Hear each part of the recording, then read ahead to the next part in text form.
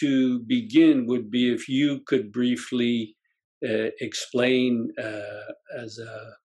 from the scientific medical point of view, what is breath for a human being? How does it work, and what is? And then maybe from there I can try to explain what we do in meditation. Yeah, when people engage in meditative breathing, there's a couple of different things that they do and things that they talk about, and there's a variety of medical consequences of that kind of breathing. So there's what's called belly breathing or diaphragmatic breathing, which is where as you breathe in, the diaphragm goes down, and so therefore the wall of the tummy comes out. So when you breathe in, the diaphragm goes down and pushes the contents of the abdomen out. And so people often do this as part of Shavasana with yoga, where as they breathe in, their tummy goes up, and as they breathe out, their tummy goes down again, and they exhale. That's thought to be very calming. Is taught a lot as sort of anxiety management and also breathing management for people with asthma and chronic lung disease. Then there's a different kind of breathing that is taught in yoga and actually is what you teach and is also taught in Pilates. And that's where you maintain abdominal muscle strength as you breathe in. So if you slightly tense your abdominal muscles and you breathe in, then as your diaphragm goes down, but if you've tensed your abdominal muscles, your diaphragm can't actually go so far down. And so what happens is actually your rib cage then goes out. To get air into your lungs, it has to go somewhere. And so you have a much better expansion of the bottom part of your chest. That kind of breathing is called rib diaphragmatic breathing or lateral breathing, depending on what people call it. And its advantage is that it stops people from breathing in the top of their chest. So when people feel anxious or they're distressed or sick, they tend to breathe with all of the muscles in the top of their chest, and so actually don't use their whole lungs.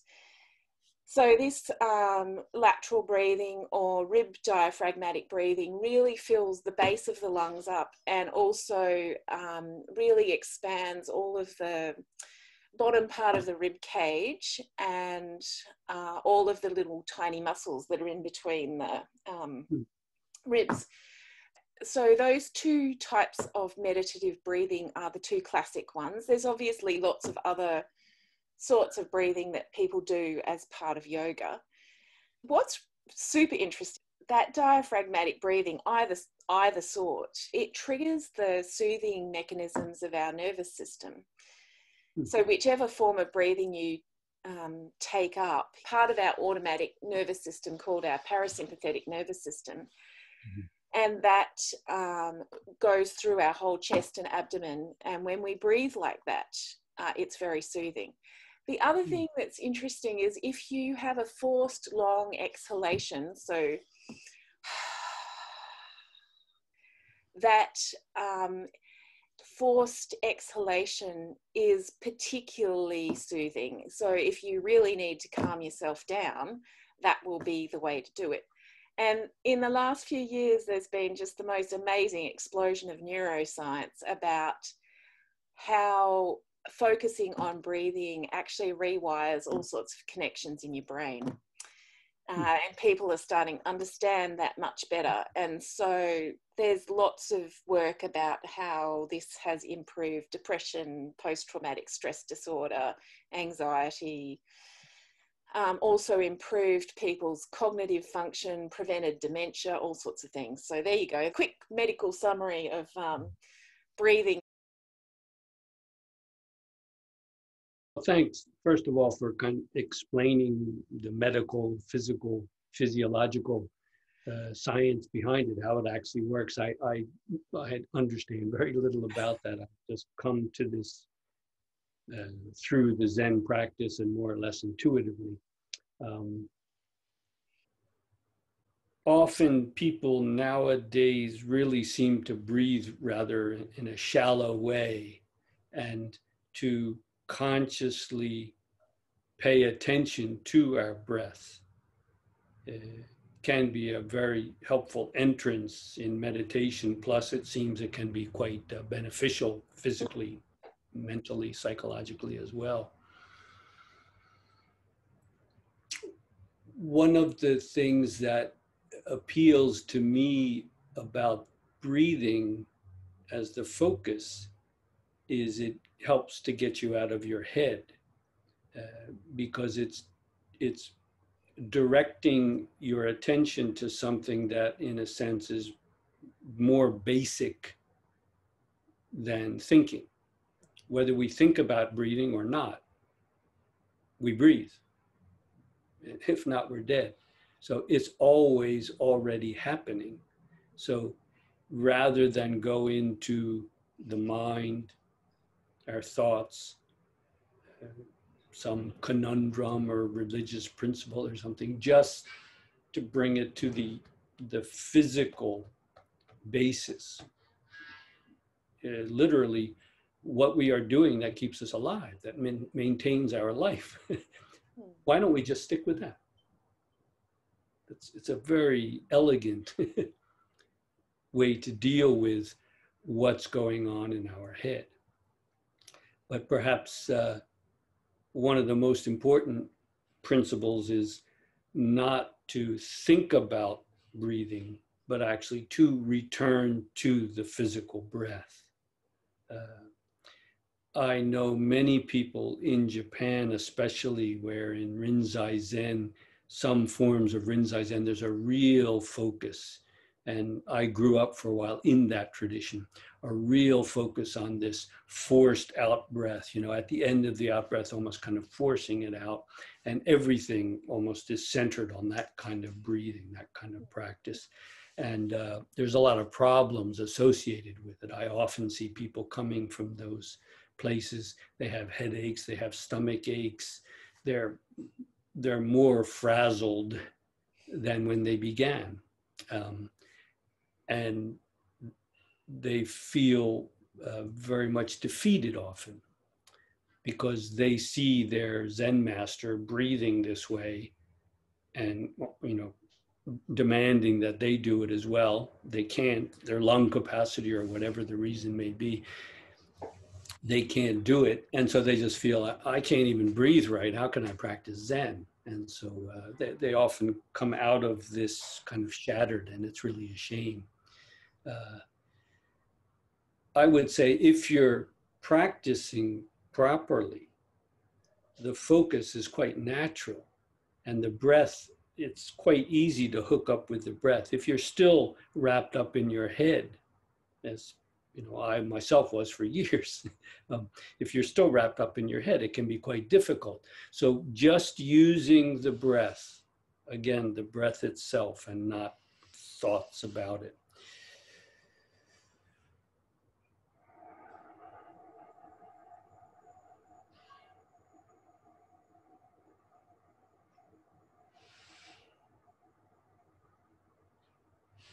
And as you explained earlier, that kind of, I guess, the diaphragm, this is something, yes, that women probably know a lot better than men, especially if they have children, how to, of course, we're breathing with our lungs, but you're using the muscles here.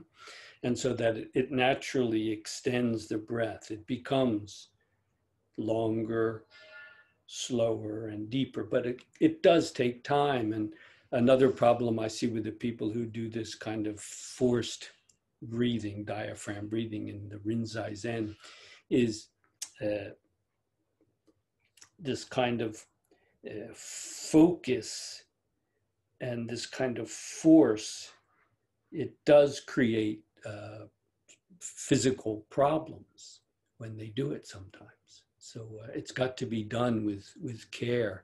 I would say by simply giving all of your concentration to the breath, it will happen naturally. It does take time. It does take time. But to get out of your head and down into the tanden, or the hara, the center, the physical center of the body, is really helpful. It's really helpful for the practice because it's bringing all of that energy to bear right here rather than up in the head. Of course, that is just the beginning, but it's a very good way to enter Zen meditation, to get out of the head and into, in a sense, into the body, literally, into the body.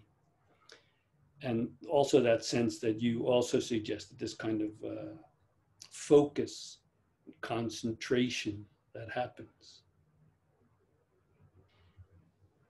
But the physiology that you have explained, I know almost nothing about that.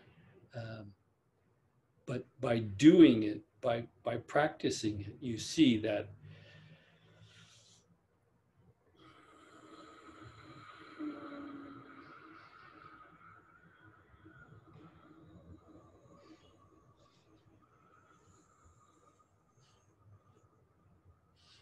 and then, as you said, at the end of the out breath, just letting the belly not go in, but rather it goes out at the end.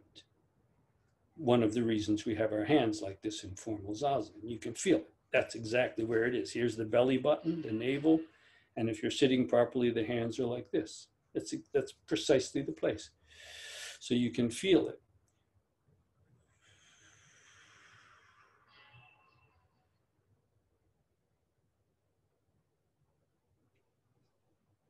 And to me, you said a kind of a restful, calming. Physiologically, it seems they can find evidence for this. It does work. It is calming. But I can't help but wonder if there's something about clarifying that's also going on, because that's the experience of myself and many other people. It's as if all of the mental turmoil just dissolves. We're not fighting it or wrestling it to the ground or anything like that. It just kind of, it's like being unplugged. And the result is this, what is sometimes described as samadhi, a kind of a concentrated oneness, which is helpful in zazen, of course, but also in daily life, just to be able to be totally focused on the matter at hand. So that's a completely layperson description in contrast to yours. Thank you. There's a whole lot of long-term meditators' brains getting stuck down through PET MRI scanners. And what they do discover is that that kind of practice completely rewires human brains. And so the clarity that you describe, whether it's something that happens in the short term, I'm not sure, but the changes that happen over the longer term are really remarkable, and so may well have something to do with clarity. I guess the most fascinating thing in terms of Zen practice is in doing this kind of breathing and just allowing all of the energy to flow down to where the breath is, in a sense, coming from and going to. It comes to be so settled, so calm and clear, that in effect, the activity of the mind, of the other five senses as well, but most importantly, the activity of the mind, how to say, it comes to rest, it comes to complete rest. So you can still function in a way that's unimaginable in our ordinary consciousness. There's a subtle awareness, so to speak, but it is not going out or pulling anything in at the time. It's fully there, and yet it's completely settled. And this is extremely important in sustained Zen practice. Without that kind of an entrance, the mind can't come to a full and complete stop so that it can then really see, so to speak. But it's fascinating that the kind of physical and psychological improvements that people, you can actually find scientifically, you can study. The physical posture is also involved, because breathing, when you breathe well, you find that your posture improves. And it seems to go hand in hand. You don't have to sit in full lotus posture, but when you do, and you see how it opens up the hips, and then the abdomen is there and allowed to really open up. The back is naturally erect, not artificially, but naturally following the curvature of the spine. I can understand why it would turn out to be very beneficial as well, because they go hand in hand. The body is naturally erect, the head, the neck, like this. You're not bent over like at the computer. And then you're able to breathe more easily, more deeply.